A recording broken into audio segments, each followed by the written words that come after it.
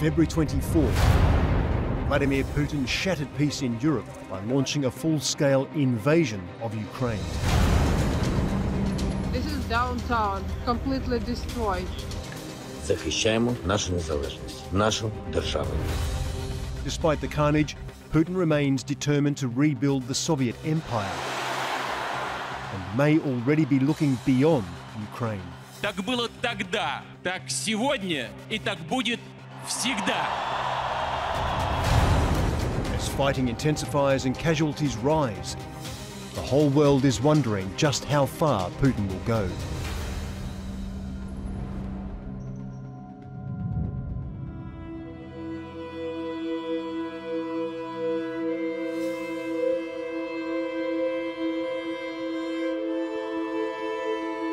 Bordering Ukraine is the Republic of Moldova, Europe's poorest country.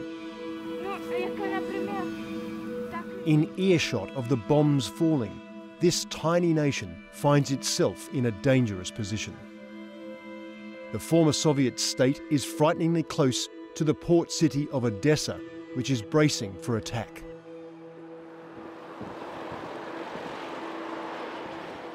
Many of Moldova's 2.5 million citizens fear that if Ukraine falls, Russia will come for them next.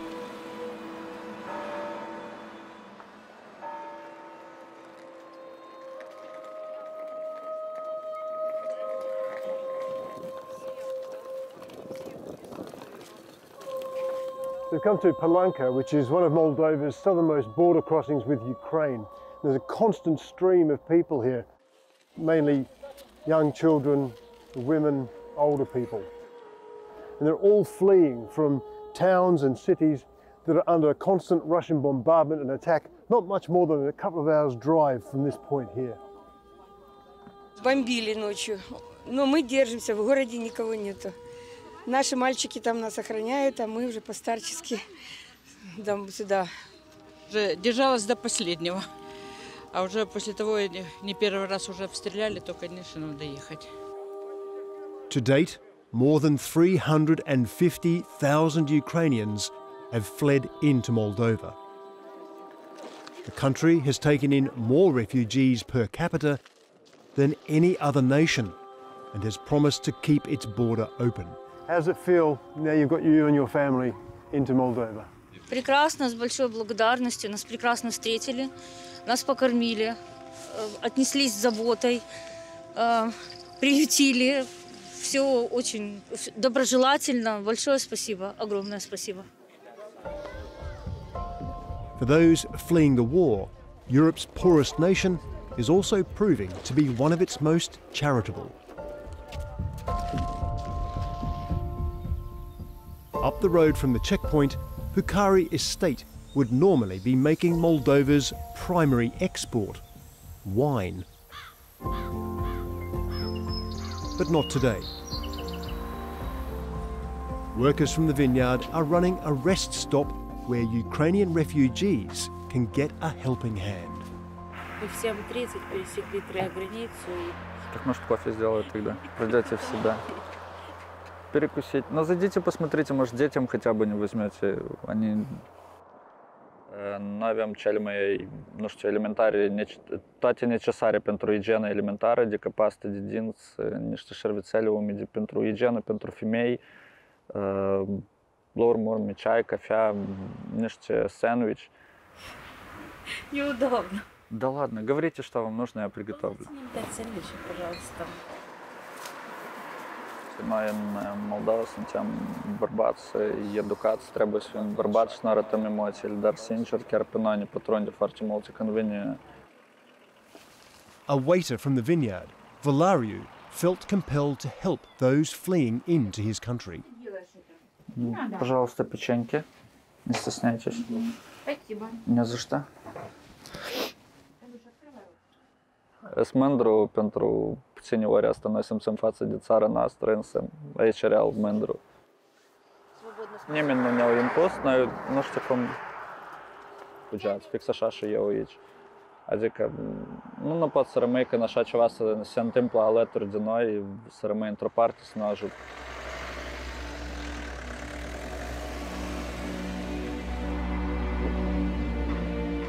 Many of the refugees will eventually find their way to the Moldovan capital, Chisinau.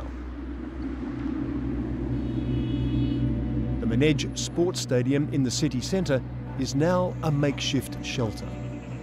А вот здесь noi trebuie să luăm toate grămăjoarele astea de pături și le ducem tot încolo. Că noi am împrăștiat aici tot sala. La noapte vin mulți, putem să-i cazăm aici. It's staffed by ordinary Moldovans, like volunteer Elena. When all this started, I was afraid, I have anxiety. And when I started to help these people, I'm feeling better. I'm not Putin to decide to stop this work, but I can make them to feel better in a little way. Были две девочки с двумя детьми, их отправили в какую-то церковь. Я знаю адрес, я могу вам давать адрес. Да. For volunteers, looking after the refugees means giving up more than just their free time. Я могу вызывать такси туда. А здесь денег нету вообще. Хорошо, я буду платить за вам. Elena tells us that everyone she knows is trying to help, opening their homes to families, organising transport, and even bringing hot food to the shelter. I think that Moldovan people ask in a normal way because we have to help our neighbors. Here in Moldova you can find hospitality, and we've proved that. It's difficult for us, but we have to manage it. We do it good, I think.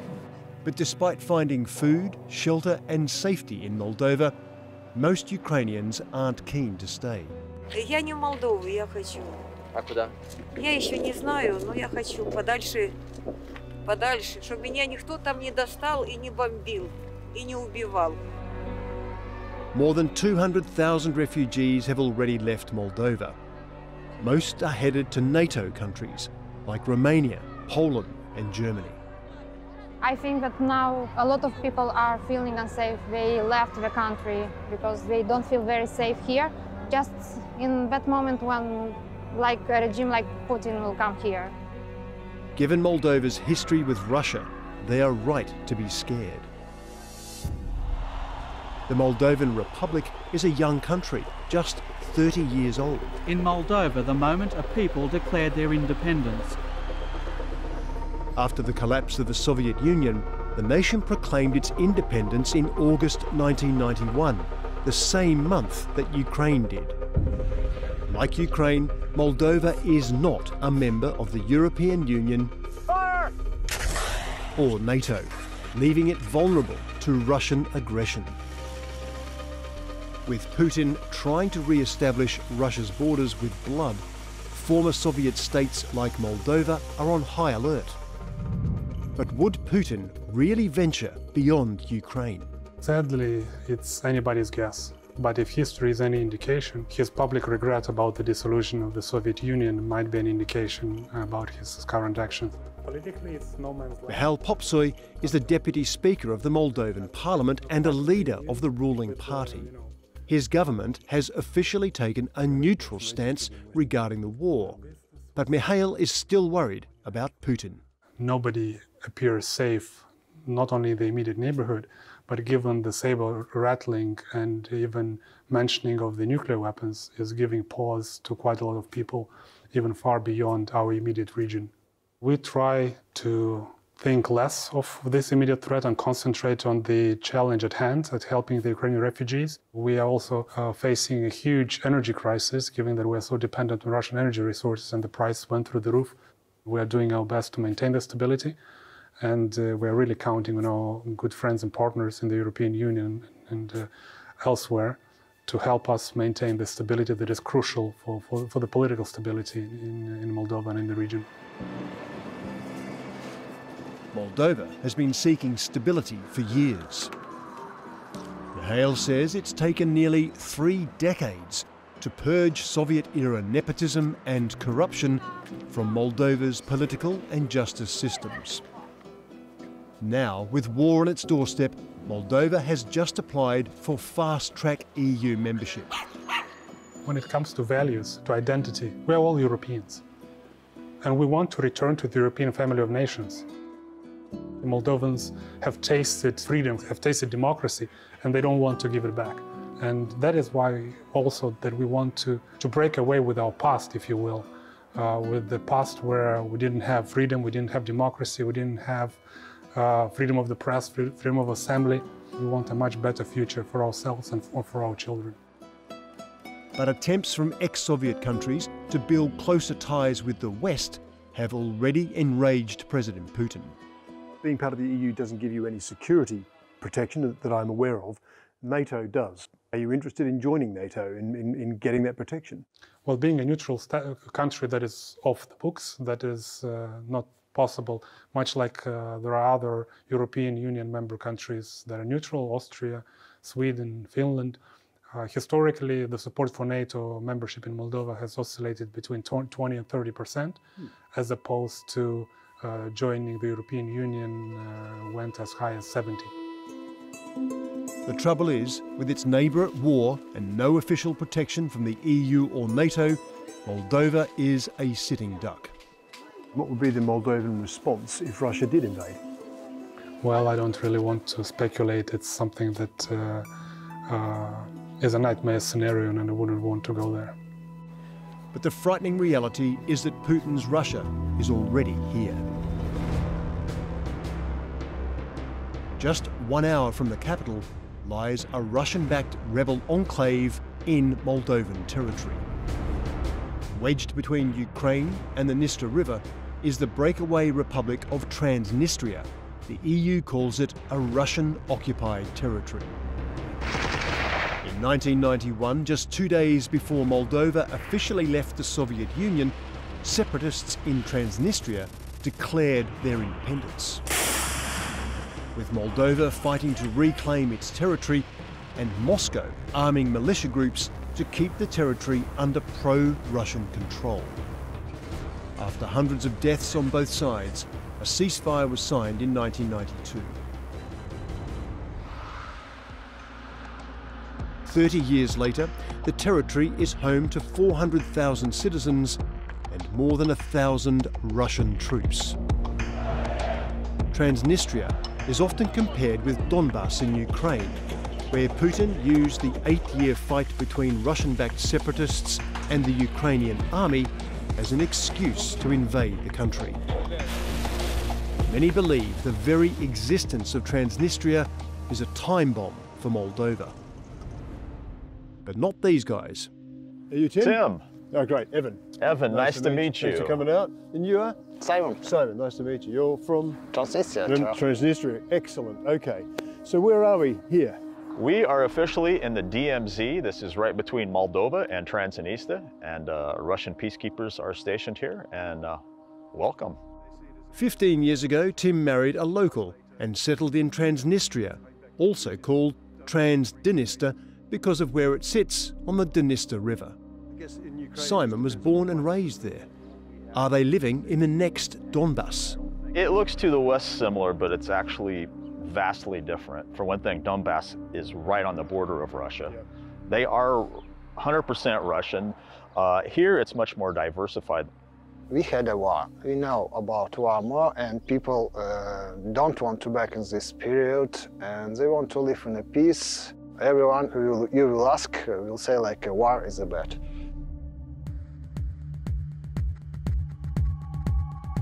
Different sections that are Moldovan and different sections that are Transnistrian. Everything just all blends together.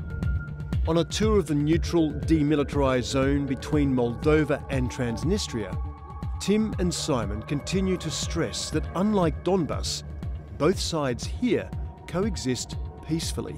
Nobody wants any provocations. Everybody has family and friends in Moldova, family and friends in Ukraine. Nobody supports war. Nobody supports an invasion. Despite the sentiment, the truce feels uneasy. There's actually a tank, a Russian tank here. Checkpoints manned by Moldovan police and Russian soldiers stand at all main intersections. There's another Russian peacekeeper checkpoint because the bridge that they're protecting actually crosses into Transnistria proper, which is out of the DMZ. Oh, we can't cross. Right. They have blockaded the road. With war in Ukraine, it's risky for foreign journalists to enter Transnistria. To get a look inside, we have to rely on locals.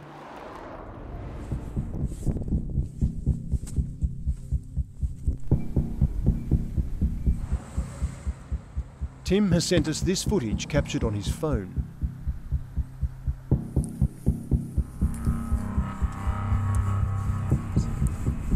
The place is like a Soviet-era time capsule. Nothing in Transnistria changed after the war. In Moldova and in Ukraine, they tore down all the Soviet memorials and statues. But in Transnistria, they kept them. All the old Soviet Union memorials, the statues of Lenin, and even some of the infrastructure is still there intact as it was in the Soviet Union. The region presents like a mini Russia, with poorer rural areas surrounding urban centres like the capital, Tiraspol. Transnistria has its own currency, police force, even its own flag bearing the Soviet hammer and sickle.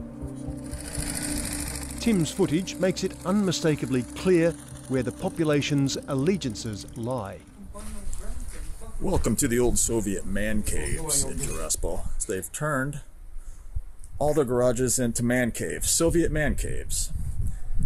And this is part of the Transnistria tradition right here in Tiraspol.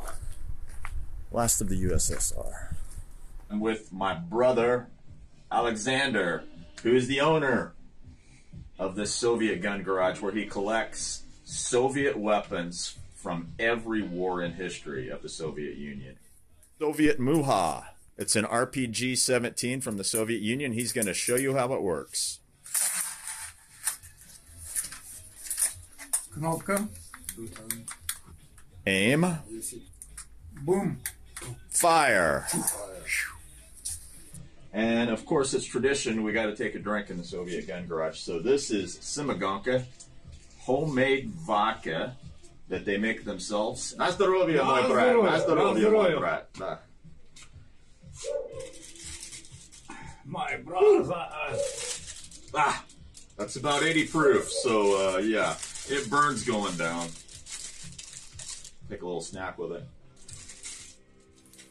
But despite Alexander's interest in Soviet weapons, he does not want to see Putin's war push any further west. Transnistria is a peaceful country where everybody gets along, correct? Абсолютно. У меня много друзей в Молдове. Я езжу смело в Кишинев. Молдаване едут сюда. Ой, дай Бог, может, все будет нормально.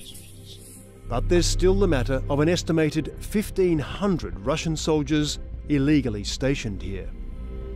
People in Transnistria don't fear Russia. They don't fear Russian troops. We have Russian troops here. Our Russian troops are actually our local boys with Russian passports. And they're guys like Simone. Believe me, I'm not scared of them at all.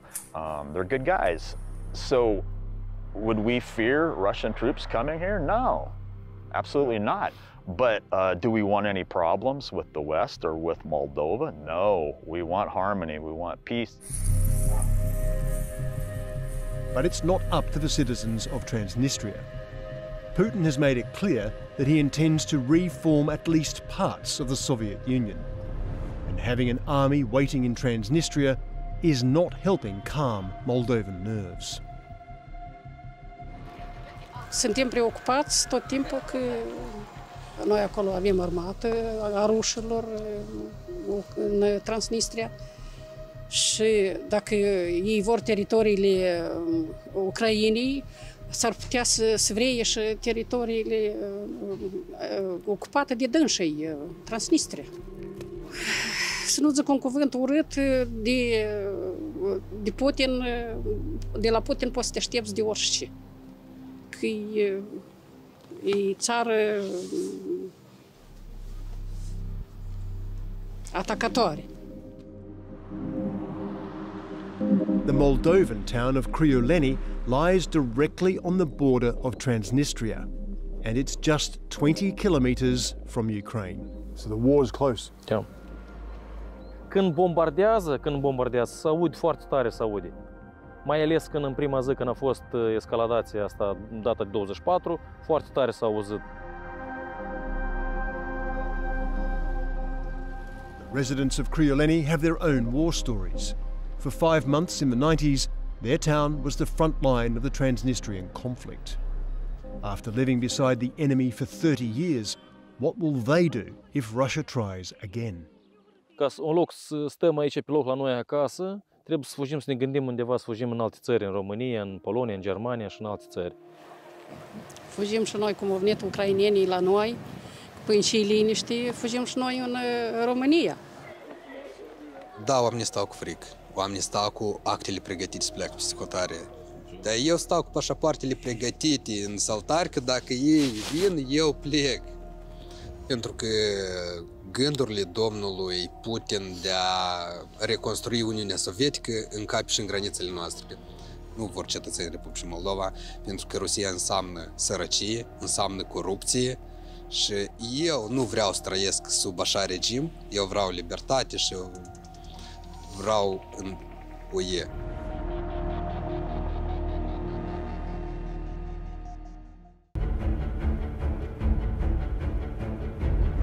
Именно избавить людей от этих страданий, от этого геноцида является основной, главной причиной, побудительным мотивом и целью военной операции, которую мы начали на Донбассе и на Украине. With Putin unrelenting in his assault on Ukraine, it's difficult to know what comes next for neighbouring Moldova. If trade routes to the east remain severed, the cost of living in Europe's poorest country will rise impossibly high. And if more Ukrainian cities are attacked, the refugees will keep coming. Вы лучше едете в Румынию и уже оттуда будете вправо.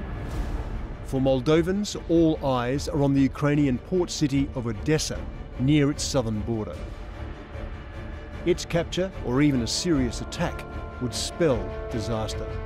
The extent of the humanitarian crisis that this would create in southern Ukraine, in Odesa region, according to UNHCR estimates that could lead to about 1 million refugees coming to Moldova in a matter of days, then the humanitarian catastrophe is going to be of unimaginable proportions. Just as worryingly, Odesa's capture could give Putin a land corridor, stretching from Russia right up to Transnistria, linking up with Russian troops already there in Moldovan territory. Bună ziua! La ce preț e varza aceasta? 30? Un kilogram sau kilogram? Ok. Da, castraveți murați? If Putin doesn't stop, average Moldovans like Elena are afraid it will mean the end of life as they know it. What would be lost in Moldova if there was a Russian Putin regime, a government here, a more pro-Russian government? What's at stake? Our identity, our future, European future, liberty, freedom, all these things we need to develop to go further. And now I'm in such reality that I don't imagine to live like people are living now in Russia. Would you stay or would you leave? I was thinking about it. First of all, I was afraid, and after that, I decided that I will fight for my country. And if we'll have like Putin's regime here, I don't want to live in such a country, so I will leave. But I hope that this will not happen. So when you say you would fight for your country, what does fight mean? It's like Ukrainian woman take the gun and fight. Really? Yeah, because in a war, this is how things are going, no? So you would take up a gun and try and fight Russian soldiers? Yeah, I think that it's normal that we local people to decide what we want for our country. This is normal. And when someone tries to is trying to change this, you want to fight for your country, for your future. And this is what is happening now in Ukraine. All the people are fighting, even women. They are courageous sentiments. But as a tiny nation with half the population of Sydney, most agree Moldova wouldn't stand much of a chance against a Russian invasion.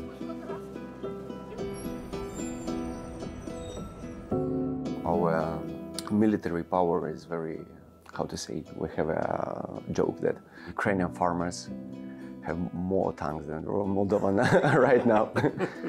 More tanks than Moldovan army. Pasha Parfini is a Moldovan celebrity. Over the past few years, he's had a dramatic transformation. This clip shows Pasha at the height of his fame, representing Moldova at Eurovision 2012 as Moldova's most loved pop idol. Now, he's one of the country's most visible social activists. He's using song to send a message to Russian soldiers. Дома жду тебя живым, не стреляй, иди домой, город мой непобедим. We have a strong call to action for Russian soldiers in the song, in the chorus. Дома жду тебя живым, не стреляй, иди домой. We remind them that there is someone who waiting for them in their home. The best way to stay alive is just to go home. And it's about that our truth is uncrushable somehow. The truth is uncrushable. Our truth is uncrushable, our cities are uncrushable. Дома жду тебя живым, не стреляй, иди домой. Whatever the outcome of the war in Ukraine, Moldova will remain vulnerable. Moldova sadly has learned to live with this constant anxiety, with its security being threatened. There is some resilience that is built in the Moldovan society. Hopefully we can come to the end of this barbaric conflict as soon as possible and try to rebuild and try to come back to normal if that is ever possible. Я не отдам свой дом родной, уходи, ты здесь чужой. Дома жду тебя живым, не стреляй, иди домой. Город мой непобедим, уходи, ты здесь чужой.